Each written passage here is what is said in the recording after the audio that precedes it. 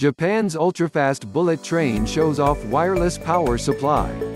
KUDAMATSU, Japan, Japanese developers unveiled Wednesday a prototype of the magnetic-levitation bullet train that is capable of deriving onboard power completely wirelessly. The maglev will generate power from inductive charging, the same technology that wirelessly recharges smartphones. The train will be able to attain speeds of 500 km per hour. Operator Central Japan Railway, also known as JR Tokai, looks to begin maglev services between Tokyo and Nagoya in 2027. Regarding the prototype, we've come 80 to 90% toward commercial operation, said Motoaki Terai, who oversees JR Tokai's maglev development.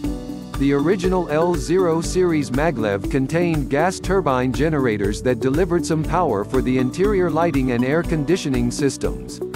The prototype does away with the turbines, instead relying entirely on coils installed on the train and along the tracks to generate electricity. This gave birth to a lighter, more streamlined end car that was put on display at Hitachi's Kasato Works in KUDAMATSU, a city southwest of Hiroshima. While the nose of the original L0 looked flat, the prototype nose featured a lengthy bridge.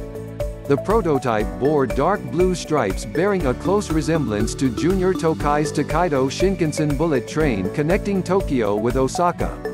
Hitachi is building the end cars while Nippon Sharyo is manufacturing the intermediate carriages. The maglev would complete the entire 236 km trip in as little as 40 minutes. The ultimate goal is to export the technology to the US. In Japan, however, the maglev faces an obstacle to completion in a mountainous stretch in Shizuoka Prefecture. There, the governor continues to block construction of a 9 km tunnel, citing a potentially deleterious effect on water resources.